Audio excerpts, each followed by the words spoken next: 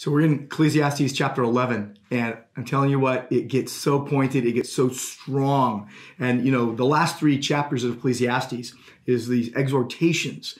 Chapter 10 is about being sensible, and chapter 11 is about being joyfully bold, and chapter 12 is about being godly.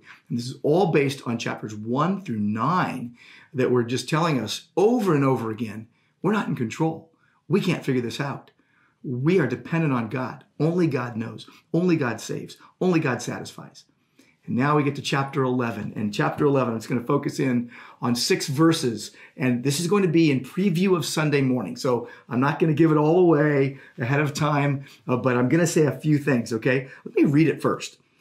Ecclesiastes 11, verses 1 through 6. Cast your bread upon the waters, for you will find it after many days. Give a portion to 7 or even 8. For you know not what disaster may happen on the earth. If the clouds are full of rain, they empty themselves on the earth. And if a tree falls to the south or to the north, in the place where the tree falls, there it will lie. He who observes the wind will not sow. He who regards the clouds will not reap. As you do not know the way the Spirit comes to the bones in the womb of a woman with child, so you do not know the work of God who makes everything. In the morning sow your seed, and at evening withhold not your hand. For you do not know which will prosper, this or that, or whether both alike will be good. There's so much packed in here, so much gospel goodness. I'm telling you, we'll bring this out on Sunday. But it's all about being joyfully bold. And these first 6 verses are just about boldness. And let me just give you just a really small preview, okay? Small preview. It's about casting, verse 1. It's about giving, verse 2. And it's about not knowing. You know not, verse 2.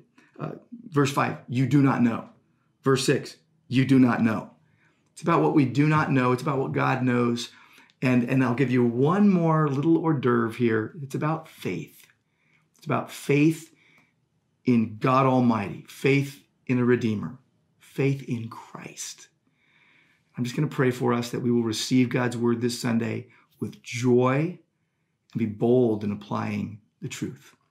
Lord, thank you for your grace to us. Thank you, Lord, for how good you are. Thank you for your word that is powerful. Thank you, Lord, that you are almighty. And thank you, Lord, for the things you're teaching us and for the things we're learning on a daily basis, how better to trust you, how better to know that we don't know it all, but you do. And therefore, we can live boldly with joy in your presence. And we pray in Jesus' name, amen.